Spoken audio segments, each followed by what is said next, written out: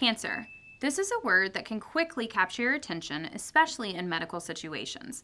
Hopefully you'll never face this terrible disease, but for those starting their battle, consider these important tips after your initial diagnosis.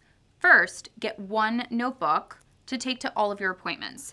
Write down any questions you might have beforehand. What are your treatment options? What side effects might you experience? You're likely feeling overwhelmed, and having one place to keep track of your pressing questions will be helpful. Doctors will also use fancy words and medical language that may be hard to follow. Having a notebook will help you keep track of your thoughts and questions as information is shared with you and your treatment plan unfolds. Second, find out information about your specific type of cancer and get connected. Your doctor may guide you towards local support groups, but the American Cancer Society has resources online.